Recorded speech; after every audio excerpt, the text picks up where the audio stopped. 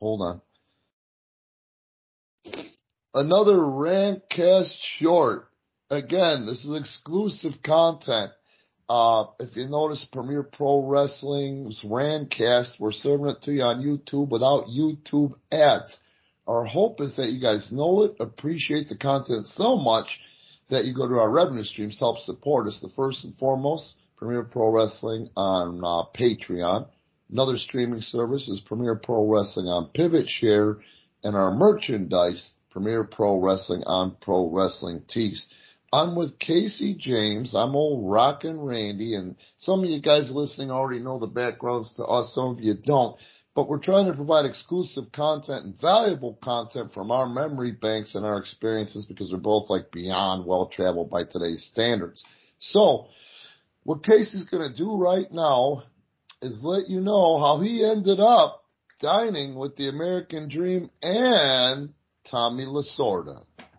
Absolutely, Randy. So, as we talked about before, I was working Dusty Rhodes a lot through a lot of different towns in Alabama. Just a quick recap was USA Championship Wrestling. Burt Prentice had opened television down in Alabama. He was exploring a lot of different towns in a new market. He was bringing Dusty in. Dusty needed a heel to work with. I was the man. I was the guy that Burt had picked. So I'm wrestling Dusty through all these different towns in Alabama. And usually he'd make a double shot out of it. Friday night would be in Alabama, and then Burt would bring him down to Nashville. Up to Nashville for Saturday night. So this is probably, once again, maybe the fourth or fifth, probably the fifth or sixth time I worked Dusty, a different town in Alabama. And after the match, this wasn't a separate locker room situation. Actually, I was, beginning to build a friendship with Dusty. Mm-hmm. And Dusty asked me, hey, Cadillac, do you want to ride with me back down to Nashville? I'm meeting up with Tommy Lasorda at the Nashville Palace. I'm like, holy shit. I just want to ride with Dusty. And then you're telling me at the end of this 2.5-hour car ride that I'm going to get to hang out with Tommy Lasorda and drink beer with Tommy Lasorda and Dusty Rhodes? Yeah. No, oh no, sorry, Dream. I got to fucking wax my ass crack. I can't make it. Hell yes. So, I just rode with the Dream and we talked, wrestling and business. I asked them questions about, just wanted to hear stories about AWA and, Dick Murdoch. Sure. The Crockett's and Florida. Did Bruiser come up? What's that? Did Dick the Bruiser come up? I know. I'm kidding. I'm kidding. I don't quite remember. Go ahead. I'm kidding. Nothing notable. But, geez, I'm sure it did because I was such a mark for Murdoch and Dusty against Bruiser and Crusher. I mean, dude, those are some of the best. Even today, they hold some of the best tag matches you ever want to see, and it's all because of the way Dusty and Dick flew around the ring. Holy shit! Yes. Holy shit, dude! It's so seamless. It's so good. Yes. Watch it. So, then dude, I couldn't believe it. I mean, like I said, I got a little, had a few cocktails, a few adult beverages, at the Nashville Palace, which is have you ever been there, Randy, the Nashville Palace? No, it's kind of down by Opryland.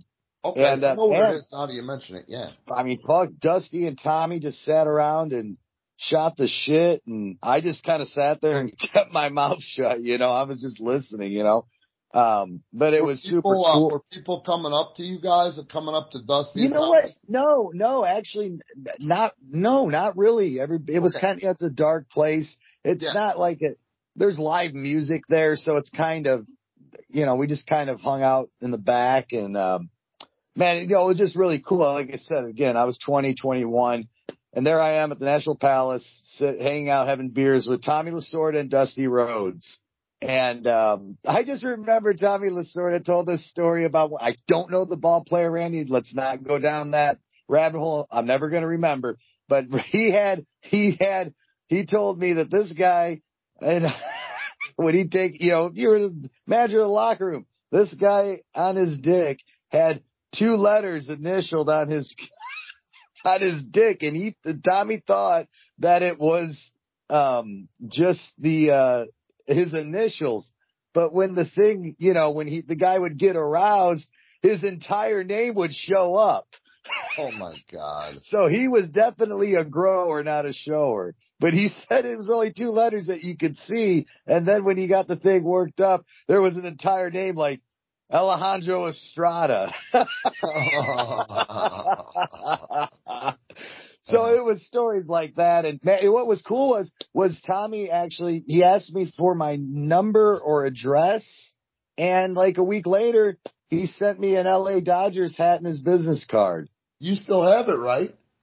I had the hat somewhere. The business card is somewhere. I don't remember, but he sent me a business card with his number and an LA Dodgers hat. You know, I'm like, yeah, right. You know, time is sorted, because he was still working in the office, you know, for the Dodgers at the time. Yeah. So that was just a short, super cool. I mean, you know, I've had a lot of great life experiences. I look back at that fondly, just, you know, hanging out with Tommy Lasorda and the American Dream Dusty Rhodes. Holy shit, right? Who wouldn't?